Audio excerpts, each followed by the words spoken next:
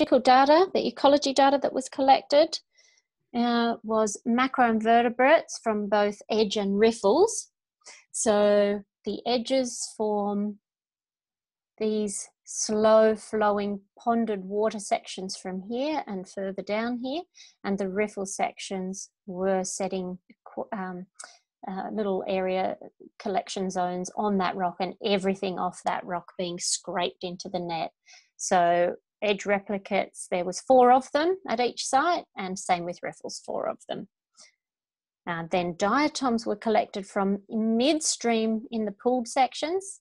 The bedrock also has lots of about head-size rocks, and they were no more than 30 centimetres below the surface. So they were collected and 1 inch by 1 inch. I think there was 3 of those taken off each rock, which led to 9 diatom samples altogether for a site, and they were sent off for genus level identification. And the macroinvertebrates were also identified to genus level. Oops.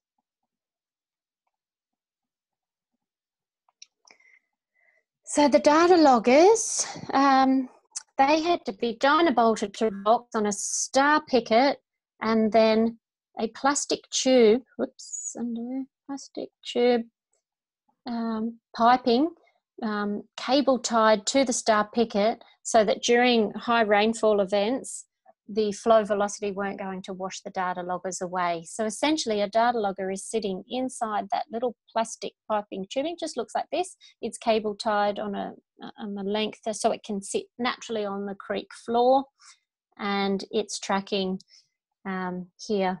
It's showing you the water level, and this one down here is water temperature. I think you can see that's water temperature, and this one here is level. So this shows a peak of rain, and then the few days it takes for the creek to come back to a baseline level, and then another rain event.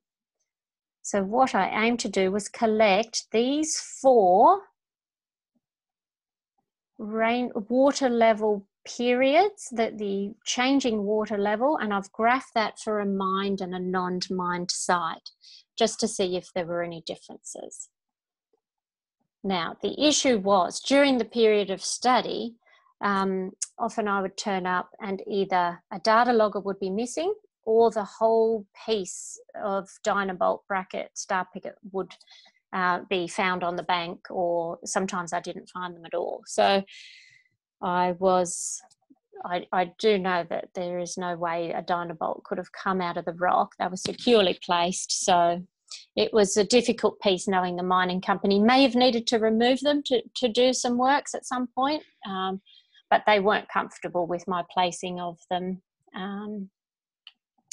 And they did contact me at one stage to ask me what I was doing. So I had to be mindful that at the end I had rather gappy data, and I didn't have enough to correlate well with an upstream and a downstream comparison on a mined and non-mined. So what I ended up doing was redeploying for 2 months on only 1 non-mined and 1 mined site, and made sure they were in areas that were not going to be removed. And I was able to capture just for a couple of month period. So if you look at,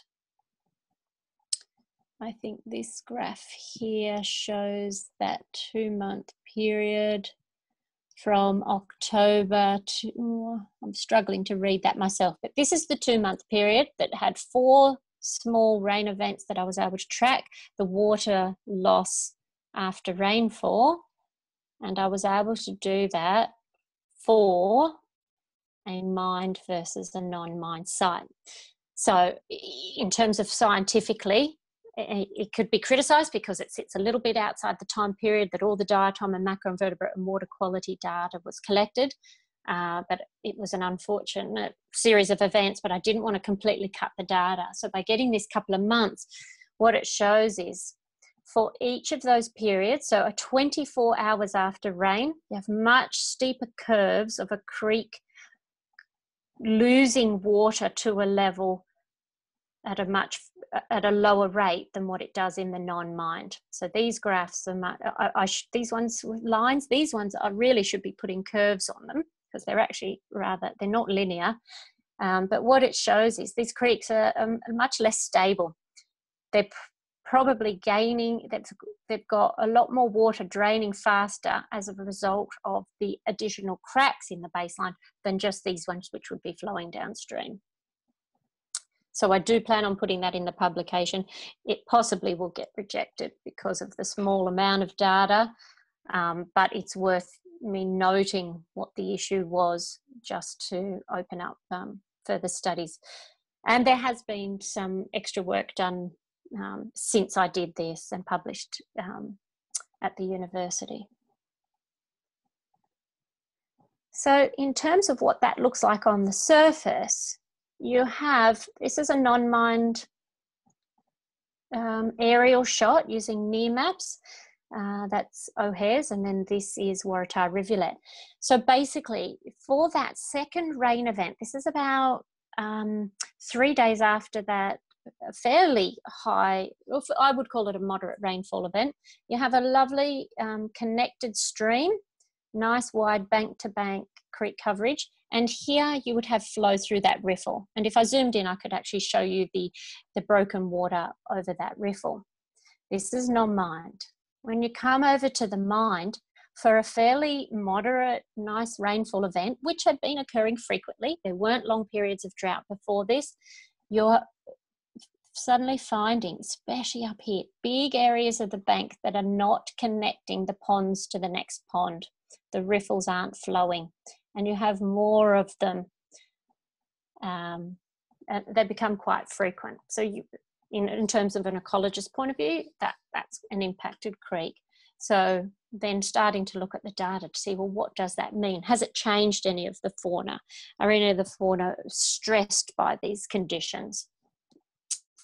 So thanks, NearMap. I've stolen that off their little time map. And I think I've tried to go onto NearMaps recently to look at this, but they seem to be taking less frequent photos above that particular part of the catchment. So, water quality, we're getting to a little bit of scientific facts now, and there's a lot of numbers on here. I've presented this twice at the Australian Society of Limnology, and P is a statistical term of significance, and where P is less than 0.05, it's proof that the statistical analysis chosen has found a significant difference between results. So if I just run you through,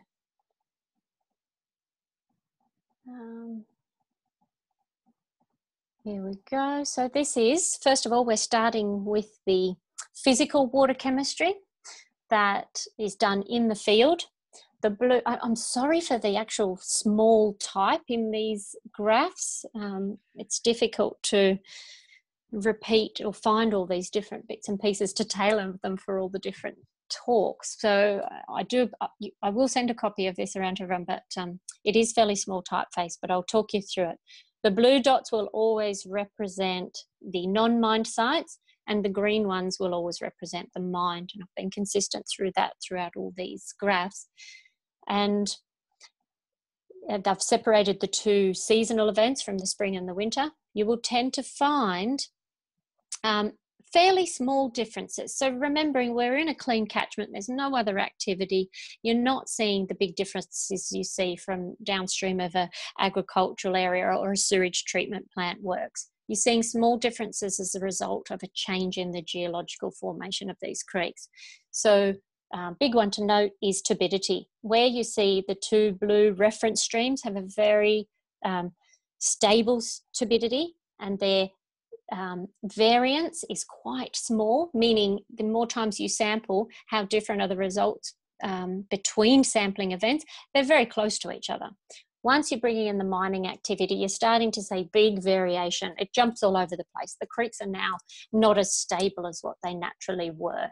And turbidity is a big one with the fine suspended particles and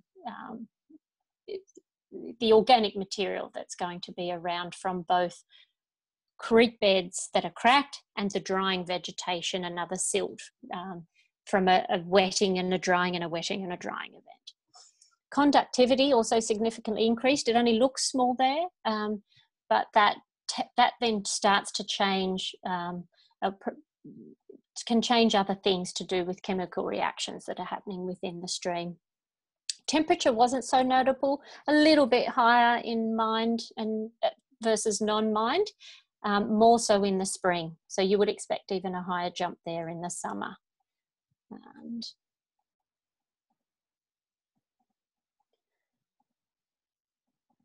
this was part of the method that ANSTO did to change the standard for determining trace metal concentrations, and that was a piece they did to get the incredibly low detection limits, and they just changed it by the way they spiked a standard into the test. So I don't need to go into that.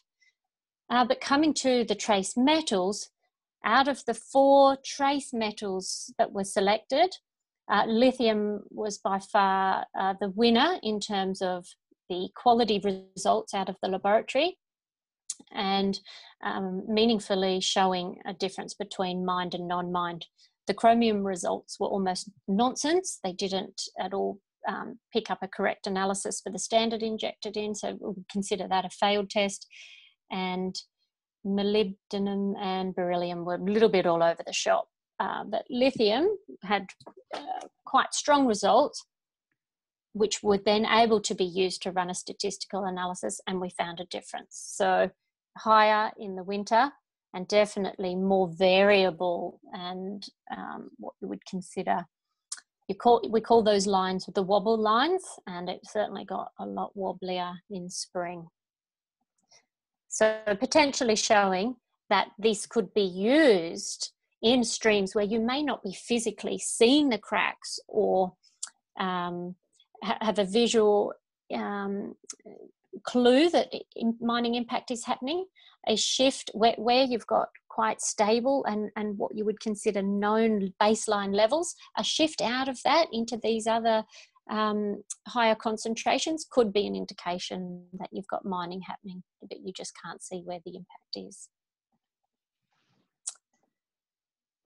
So we've had of the water quality that went through the laboratories, the 2 strongest significant difference were in the bicarbonate and the barium.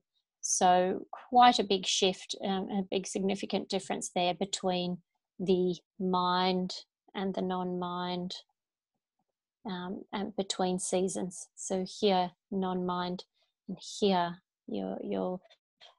it's increased. You've more than doubled. You've actually 3 or 4 times your bicarbonate ion activity in this chemistry, and much more variable results. Barium, nice movement out of what would have been considered a baseline concentration, and now jumping up a little bit. So further work on that would be great to do. They don't tend to be included in monitoring programs because they're expensive to analyse. These are the 3 others that showed strong significant difference. First up, we have sodium. Ian Wright's gone on to publish a piece on sodium across drinking water catchments across Australia, because these wouldn't tend to be looked at if you had a typical drinking water quality monitoring program. So just the fact that you've started to get an increase here, it's taking you out of what would be the baseline for these creeks in what is non-mined, much more stable, to what is starting to increase in mined. And so he's done a publication in 2019 on increasing sodium concentrations in mining impacted drinking water catchments, and he's highly recommended that sodium be added to the monitoring programs. Iron appears. We start seeing the release of ions out of the rock. They oxidize with the presence of oxygen, and then they start to, you've probably seen it if you've walked on any of the streams down there that are mining impacted, big bacteria mats and bacteria produce iron fixing bacteria mats that start to really show on the surface, bright orange. They can be naturally high in some of the upper headwater swamps, and the headwater swamps can sometimes have a pH of 4.5. The pH down in these areas, further downstream in the running creeks, will be in your 6 to 7 range. But up in the headwater swamps, you can get some naturally occurring iron precipitate, and that will exist in that zone that is of quite a low, what's considered peat acidic headwaters. But that tends to dissipate by the time you get further downstream. So the reappearance of it in the larger creeks downstream is as a result of that mining activity. Chloride ions also showed a significant difference, so that was included there. This is a bit of a fancy multivariate statistical analysis called a principal component analysis. And it's actually been a little bit corrupted somewhere in among, it's actually flipped itself upside down. I'll make sure that is fixed before this copy comes to you. But essentially what it's showing is you've got a clear separation, regardless of the fact that the legend is flipped and the transects are showing backwards. It's showing a separation of your mined to your non-mined sites. And as a result of the presence of bicarbonates, it's picking up all of those water chemistry variables that had a significant difference between mined and non-mined, and it's showing you a bigger concentration of sodium, chloride, bicarbonate, temperature, magnesium, conductivity over here is why is separating away from these non-mined sites, which would have lower concentrations. So that's a great visual representation of that. Sorry if it's a little bit beyond a non-statistician. I'm not a statistician myself, so I tend to use the skills of those statisticians around me. So moving on to the macroinvertebrates, this is a part of the project that I enjoyed the most as being an aquatic ecologist, specifically a taxonomist. Looking at the EDGE results, if any of you need a bit of an explanation on what the macroinvertebrates are, they are invertebrates that are roughly 2 millimeters or higher or larger that live in the aquatic zone, under rocks, amongst the leaf litter, in the edges, in the riffles, and they generally have a nymph or a larval stage in the water, and a big proportion of them then either fly away as adults or emerge as adults and have part of their life stage out of the water. There are lots of orders that stay in the water for their whole lifestyle, a lot of beetles, a lot of bugs, hemipterans. So you get quite a mix. They're very varied, and they cover the worms, the shells, the mayflies, the stoneflies, the caddisflies. So this study, by aiming at each of those little sample zones to get everything that was in that zone, it was aiming to get a quantitative community assemblage and then use those to compare between mined and non-mined. So, as to be expected, there was a little bit less difference in the EDGE results between mined and non-mined than the riffles, but we're just looking at the edges first. So this blue line here and this green line show by far the most dominant taxa with the diptera, and they're the true flies. So they're an awesome little group. And there's a few national taxonomists in Australia that focus just on these groups. Sydney Water houses a species voucher collection for all of these animals. We've got about 1,400 species in that collection, just a bit over that at the moment. There's a lot of molecular work going on to barcode the animals so that we're maintaining quite an extensive library of that. That's the future work, so that people aren't having to look down a microscope to ID them. What is notable here is this little first group, the Trichoptera, which are the caddisflies. There's definitely a higher proportion of them in the non-mined than the mined sites. Not a lot of difference within the other orders. So we started to look a little bit more at particularly the Trichoptera order, what was happening between the mined and the non-mined sites.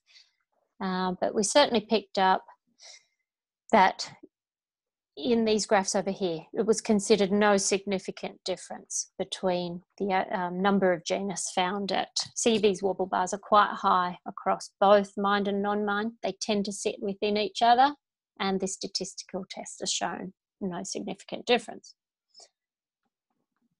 But you would expect that. Ponds have a unique fauna that are suited to living in the ponded, slow-flowing edge habitats. Mining impact, which is slowing the flow down, is going to less impact on those taxa that live in those edges. But in saying that, I did do a bit of a deep dive into what is considered, this acronym is called the EPT taxa. That's your Ephemeroptera, your Plecoptera, and your Trichoptera taxa. And they're your three most sensitive orders of taxa. So in terms of sensitivity, they're the ones that are most likely going to disappear when there's an impact because of the way their morphology is designed. They all have gills, so they all do an oxygen exchange over those gills. And any siltation, change in chemistry, impacts the way those gills do oxygen exchange, and they'll be the first ones targeted to be removed if there is an impact. And they're the ones that you're highly unlikely to find in a highly urbanised or a highly impacted creek. So again, here it had found now, by looking just at that group within the whole assemblage, we're now looking at, we've got a significant difference between the EPT genera from mined and non-mined sites. So here you can see we're getting 6 or 7, we're down to 2 or 3 in the mined. A little bit less difference in the spring. And this is for total number of genus. This one is total number of individuals. We didn't see too much in that space because where you might lose a sensitive animal, you'll tend to get more of another type. So a little bit of a less useful indicator there. If we zoom just in on the Trichoptera, which are your caddisflies, you can see we have 12 less at the mined sites, and that's showing that there's quite a significant difference between the mined and the non-mined sites. So again, I've maintained the blue and the green being for the mined sites, the blue being for non-mined sites. We have the presence of a lot of these Trichoptera caddisflies at mined sites that do not appear at all in the, at the non-mined sites that do not appear at the mined sites. So that was interesting. And I thought, right, if that happened in the edges, what's it like in the riffles? The Trichoptera, I think I've got some pictures of them a bit further along. I can show you what they look like. Oh, here we go. They're right here. So what I've taken here for this page, if anyone's interested further in looking at Trichoptera, on the right-hand side is a link to the Murray-Darling Freshwater Research Centre. It's called Mudfrick, and they have developed a comprehensive web-based identification tool where, you know, you can do some of it with the naked eye, but to get down to genus and often family level, you'll need a microscope. But if anyone's interested, they're public available tools. On the left is an exciting little advertisement for I think he was a Texan scientist, put all these caddisflies into an environment where they could actually pick gemstones out while they were making their cases. So I've just put in that in there because it's beautiful, and to just give you a link to why the caddisflies are called caddisflies. They're called caddisflies because they build these lovely little cases, and they use the sand and the sediment on the base of the creek to build their little stone houses. So they're a lovely group, an important functional group. They're shredders, meaning they shred leaf matter as a functional feeding group. They actually cover quite a number of the feeding groups, but an interesting group to see drastically reduced at the mined sites.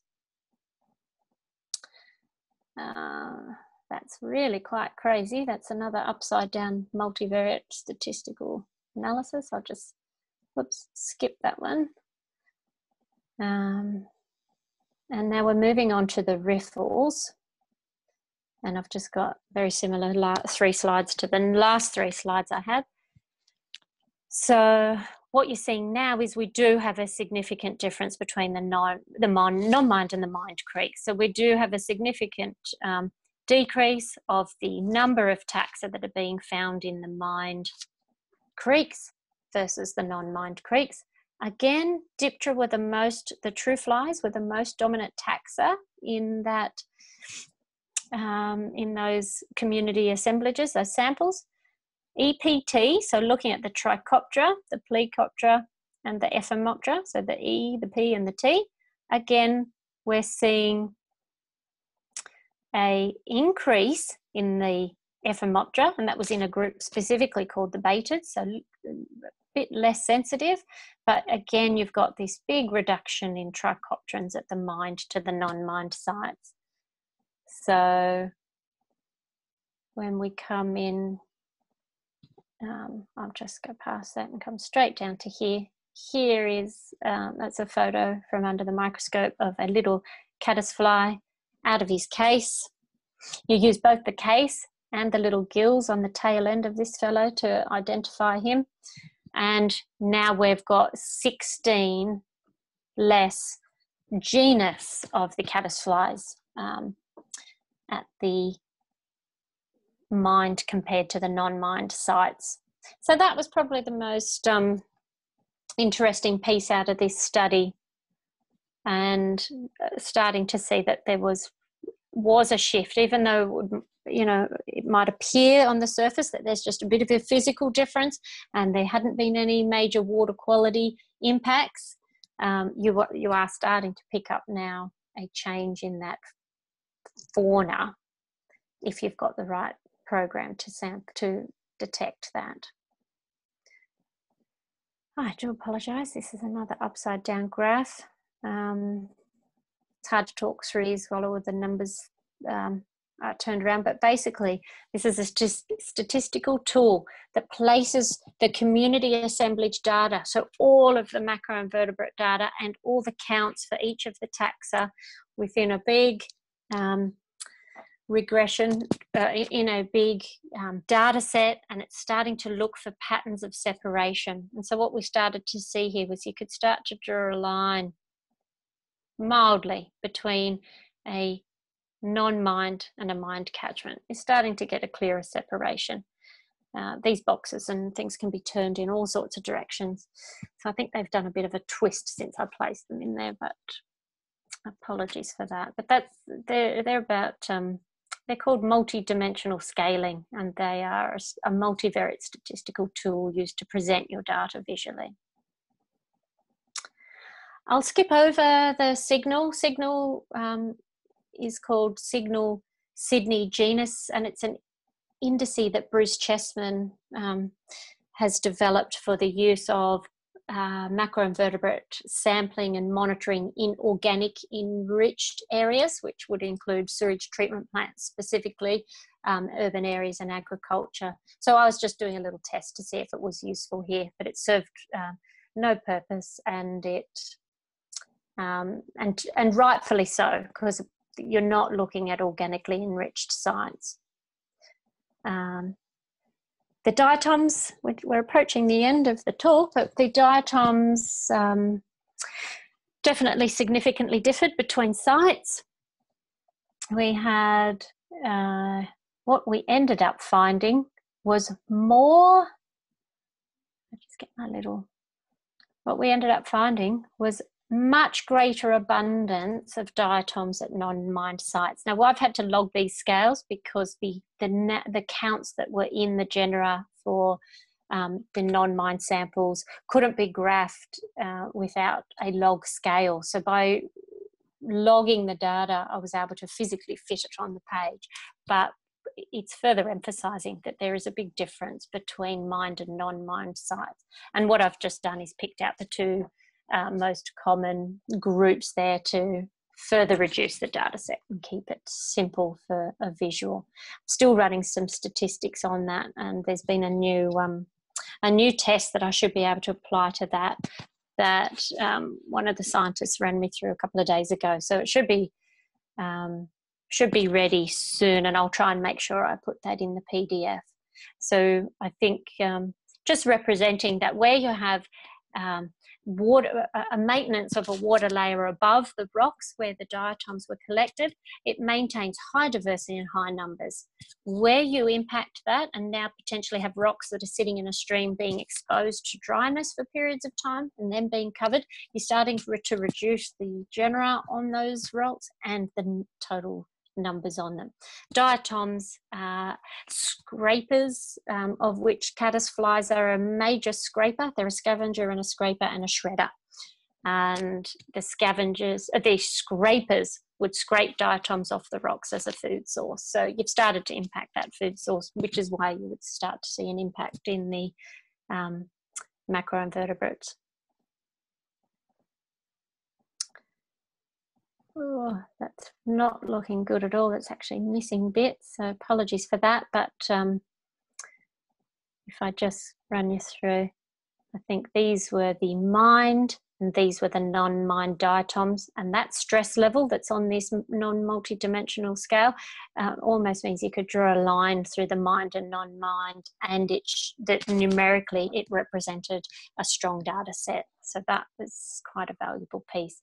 Diatoms were actually only done in one of the seasons. I couldn't afford to do them in both the spring and the winter. It cost about $5,000 just to get those ID'd. So I would have loved to have done more with those, but hopefully it's led to some further investigations.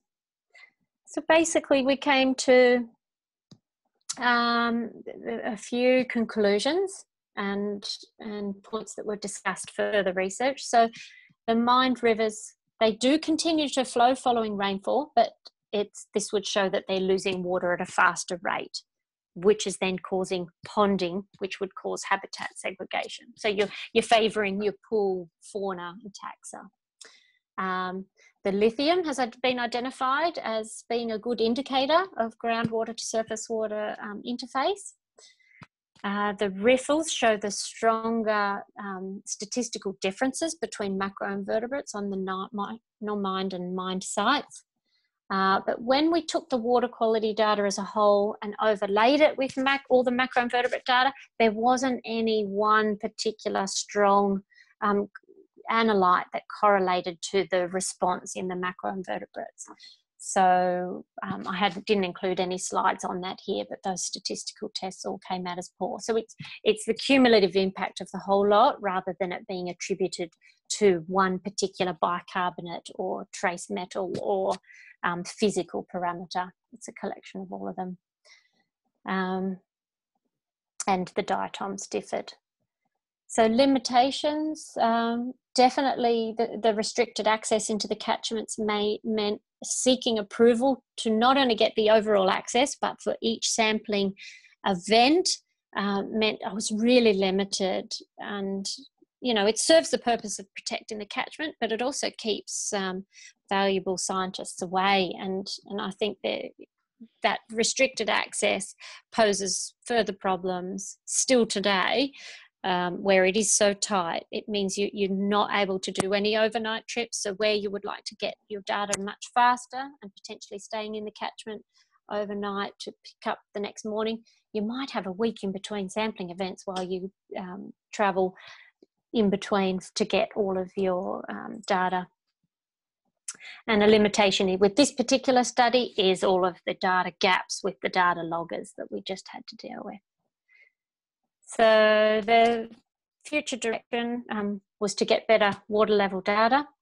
The mining companies have a lot of money and it should have been a requirement on them to have the data logger information set by the regulator or by the water body managers at particular places, and then that data should be publicly available. Water New South Wales do not know if they get quality data from the mining companies, and they are always questioning the data, and there's no transparency around the way it is collected or stored, and so it is a weakness. Water New South Wales have many much reduced data level loggers, and they tend to place them down in the catchments close to the water storages so that they're maintaining flow data for that dam. It's much harder to pick up changes at that point downstream as to all the changes that would be much greater if you had your flow data also up in your headwater streams. Better timed water quality and ecology sampling. So basically, Water New South Wales have a macroinvertebrate monitoring program. They only sample once a year for that. They sample every summer. So just collecting samples once a year are going to really restrict what you can do with that data to show changes. It's still good, but they certainly also had some issues in their overall macroinvertebrate monitoring program with limited number of replicates and a rotating site timetable or schedule frequency. So some sites weren't being done yearly. They were actually being done once every 5 years. Due to budget cuts, rather than collecting everything, you'd have to make some decisions around what you were going to chop, and rather than chopping all sites, some sites and leaving a few that you did really well, they tried to maintain doing lots of sites, which was, I was able to present a bit of work to them at one stage to get them to look at that, and I think they have implemented some changes there. There was a note here to expect water quality. Yep, that's right. Further investigate the role of upstream non-mined areas. So where you have some upstream non-mined areas with significant macroinvertebrate fauna, you could look to have those tagged as what you would consider refuge areas and further protect them from mining impacts, so that then those sites can be the provider of taxa to further downstream areas. It's just a concept that's coming up when we attend the Australian Society of Limnology conferences each year. They're identifying it on the Murray-Darling, they're identifying it up in the Northern Territory, Western Australia, where you have major river systems that are now impacted beyond repair. How do you identify the most valuable parts of that river system to look after and preserve, and not at the loss of other areas, but just so that you can focus all your energy on maintaining preservation of those areas, if all else fails. There are some further studies that have looked at isotopic radium. That was the isotope in particular. It can be a tool to help you identify the source of the radium, and different isotopic signatures can help you work out for your water in the creek whether it has come from further upstream or from a groundwater source. So there's been a fair bit published in that space. So I think we know that is a successful tool now. And then interestingly, the use of satellite imagery to measure subsidence. The technology in that space that's used for all sorts of other purposes is actually fairly accurate. You can get down to the the centimetres, if not millimetres, and that would be a very good tool to be using in this catchment or any catchment impacted by longwall coal mining. So there's some further references there. I've got some more to add to that. The last little bit is a bit that I presented to Water New South Wales to question or to help them look at why their monitoring programs weren't picking up impacts. It's all been a little bit corrupted there, so I'm just going to skip over it. So that was just a small piece of work I did with them, looking at why possibly they weren't picking up the impacts that in either their macroinvertebrate monitoring program or in the reports that the mining companies submit to them at the beginning and end of a longwall panel.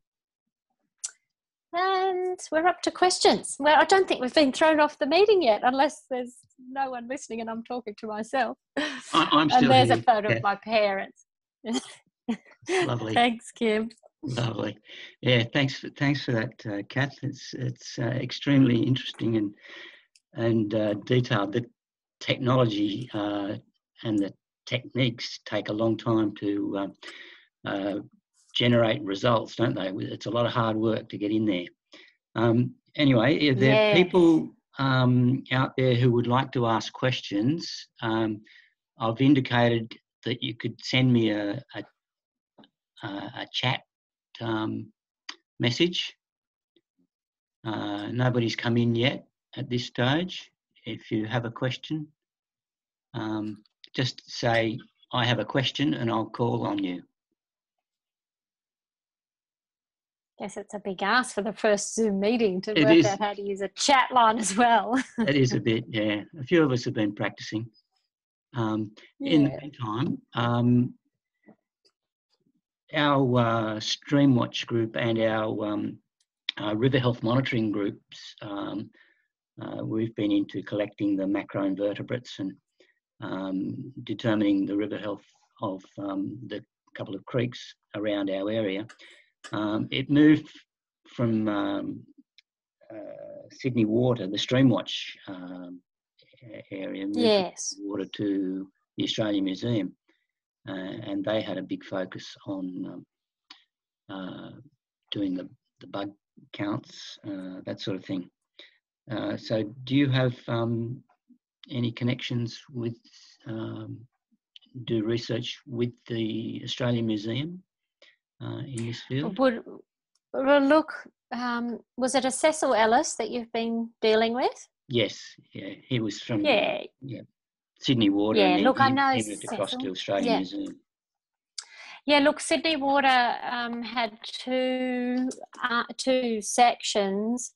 When we were first building our macroinvertebrate voucher catalogue, we were taking it to species level. So that's going to require, like on the screen, I've got a stereo microscope there, but for many of the body parts on the animals, to get to species, you need to take them off, put them on a slide, and then put them under a slide microscope. And it wasn't long after we started building that collection in about 1990 that we decided to get NADA accreditation for it. So we got NADA accreditation for our macroinvertebrate collection and the sampling and the identification and reporting of that data in about 1998. So what happened was Streamwatch had a focus on community and education programs. I think they started in schools, particularly primary schools, I think, to have a package for education on what did stream water quality mean and what were these things that were called bugs. So it then expanded to have high schools and community groups in that as well. The popularity of that was so enormous at one stage, we had to put a hold on adding any further members to that because the staff were struggling to meet all the needs of the schools and the community groups. But a separate database was built for that data because it's coming with a quality code on it that we would consider fairly broad, where someone could categorise an animal at an order or a family level, and then our database would accept that data. So it's a great way to build data. And in fact, South Australia bases some of the monitoring for their big stream river projects on community data. They call it citizen science, and it's not done by the organisation or by professionals at all. So it certainly holds value. But there was sort of two separate arms in Sydney Water. I've always known the Streamwatch team, and we've supported them with the development of their tools. We've provided bugs for their training material, but we're essentially running more a production monitoring and at times research lab out of the Aquatic Ecology lab. And then several years ago, it went to the museum. And I think Sydney Water's committed to supporting it for 4 or 5 years. And then I am not sure where the funding is going to come from. Hopefully through the museum or the government. Thanks, Kath. Next question could come from Sue and Peter Debusable.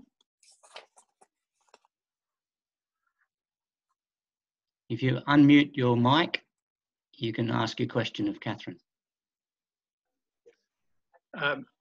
Catherine, can you feel confident that some of these loggers, I think you called them, that were set up in the streams were not deliberately damaged? I definitely had Peabody ring me at one stage to indicate that they had removed one of my data loggers. They tried to use the excuse that my very small 10 centimetre dynabolt had caused a big crack in a stream and that for that reason they had to remove it. I challenged them to say the techniques used to drill a hole and align a star picket with a dynamo into the rock couldn't have caused a crack in the stream bed. But they followed through, and I actually got fined.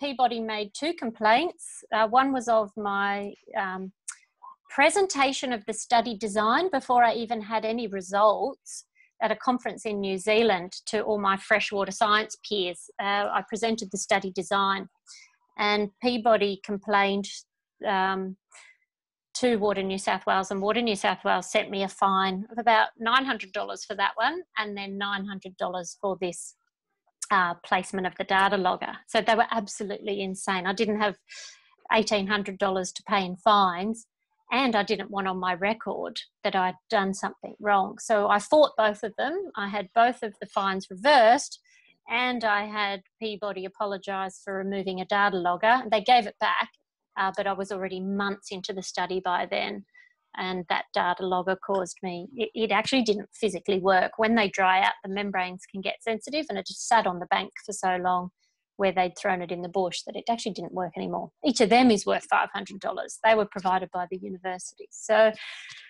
yeah, it got annoying having to deal with these things. I did fight both.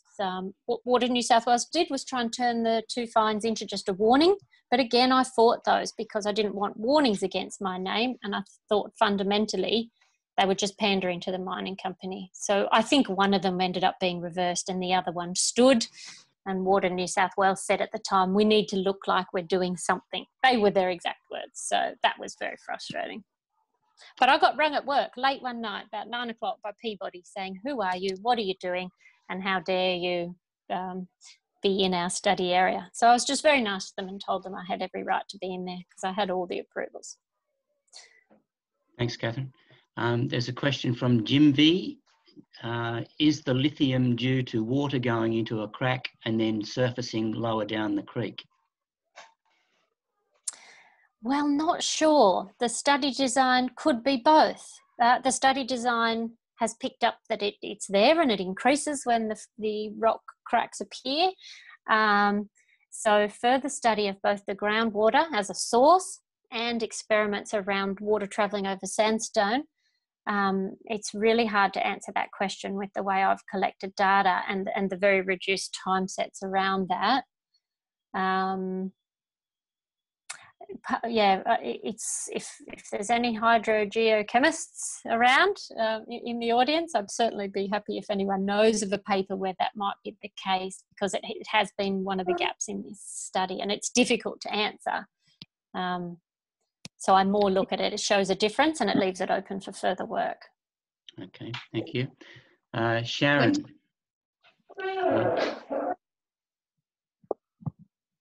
you want to ask your question? Yes, my question was about the elevated levels of both lithium and barium, I think. And I just wondered what they might mean in terms of toxicity for macroinvertebrates, because I think some metals can be quite toxic, can't they?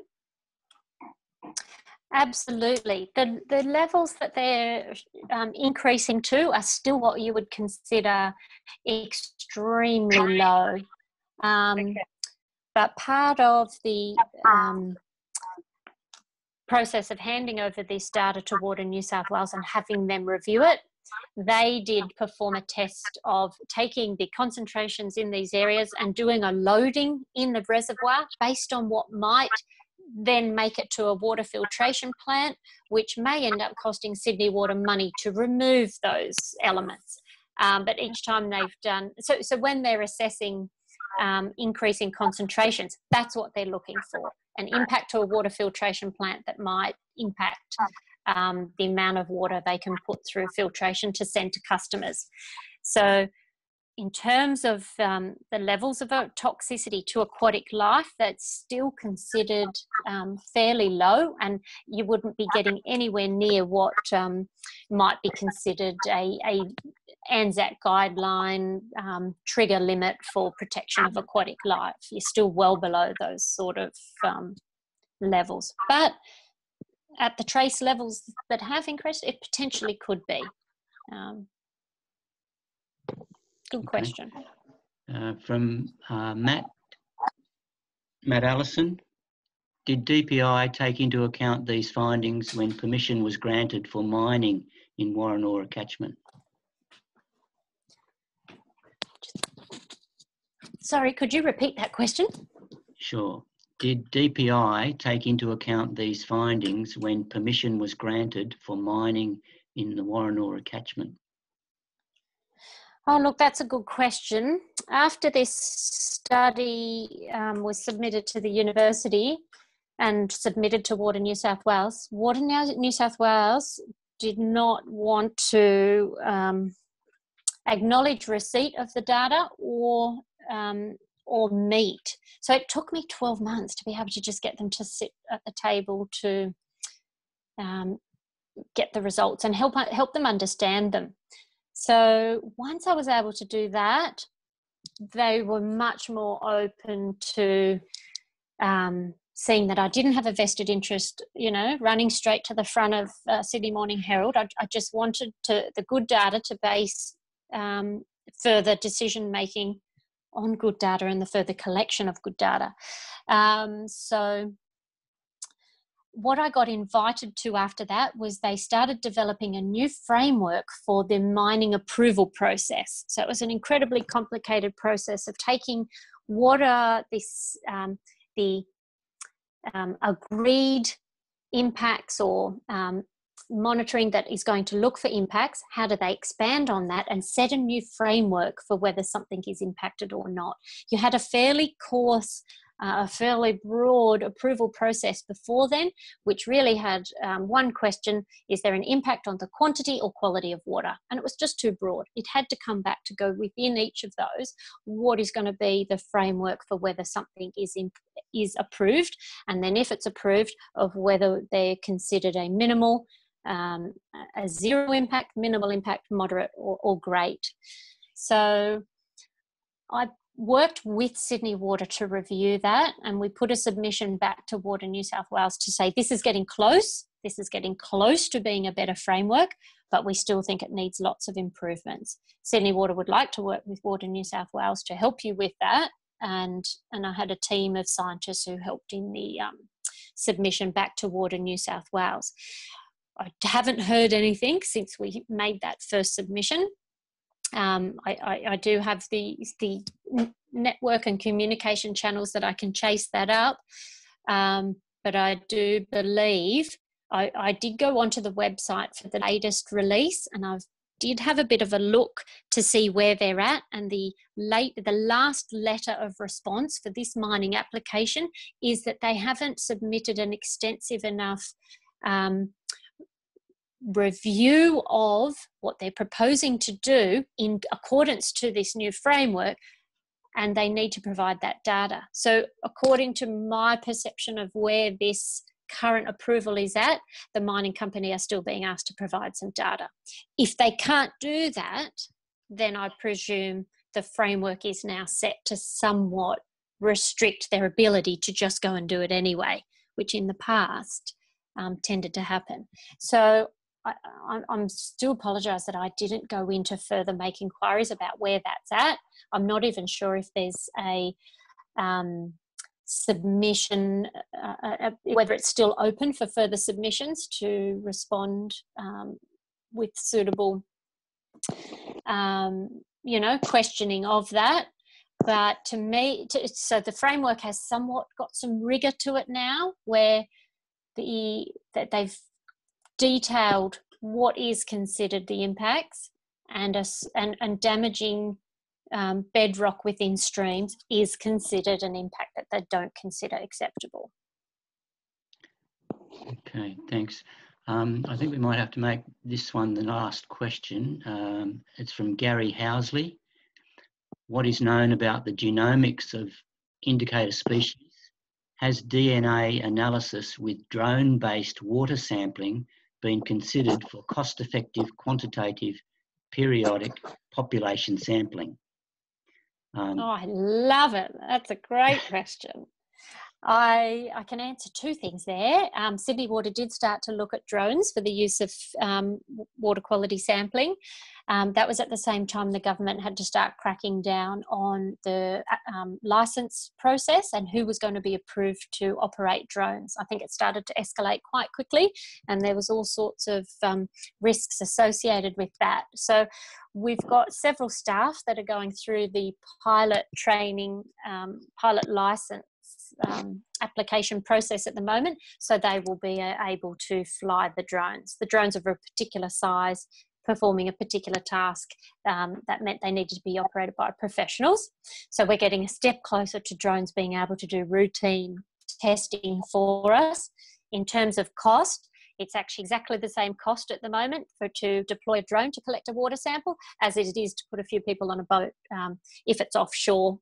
These are the examples we've been using off one of the deep ocean outfalls for Sydney, Diamond Bay, where we have a shore discharge, not a deep ocean outfall. So at the moment, costs on par. In terms of molecular work, we've got a couple of projects happening internally for Sydney Water at the moment, looking at freshwater systems. And we did a environmental DNA from the water sample, and it actually had a lot of quality issues with that data. So it actually served to lead the research in a direction of still collecting a sample that had bugs in it, but then putting them in a bit of a blender and sending that off for the molecular work to be done. So we're getting there. Marine samples and estuarine samples are much further progressed in the environmental DNA space, and we're using diatoms from eDNA samples in the estuarine space and some sediment samples. So we're getting there. It'll take a few more years before we're at that stage, but I like the sound of just flying a drone in and picking up a sample. Great. That's terrific. Thank you, Kath. I'd like to now call on Adrian Polhill to move a vote of thanks. Okay, thanks, Kim. Okay, Kim, you can hear me? Not very well. Oh, can okay. You speak up? Okay. Is that better? Yep. Okay. Yeah. Kathy, thank you so much for a very thoughtful, very knowledgeable presentation. I think you've helped raise a lot of additional questions which haven't been able to be answered tonight, but we really enjoyed your very, very interesting presentation. I'd like to give a very special welcome to your mum and dad, because I know they're online still, and we do just a little bit of a hello to Mr. and Mrs. Cantwell, because we do get your newsletter from the Blue Mountains Conservation Society, so thanks for that, and we're glad you could join the presentation by Kathy. But from all of us, from all our members, Kathy, we've had a really interesting talk. If we do have one or two further questions, is it okay that we can pose those to you at some stage during the next few days? Is that okay with you, Kathy? Yeah, sure. Absolutely. Okay. I could see a couple more come up on the chat, but I don't have my feed. Am I able to access the ones that would already be placed in the chat? You can, yes. I think after the meeting is closed? Yeah. All right. Okay. Yeah, that'll be super. Thank you. All right. No so I think that's yeah. So and it's given us some all of us some really interesting food for thought as we ponder our next steps to consider how we can who we can approach and how we can approach it in terms of getting this longwall mining stopped, particularly at Woronora Dam. So thanks again, Kathy. It's been very, very good to have you on board. Thank you very, very much. Pleasure. Thank you so much for letting me, for reigniting my passion for this piece of study and making sure I get it published. Yeah, that's my next aim. Yeah, thank you. All right, over to you, Kim. Thanks, Kath. We'll follow your future work with much interest. Well, thank you. I'll just mute now and then just hang on for the rest of your meeting. Okay, that's fine. That's good.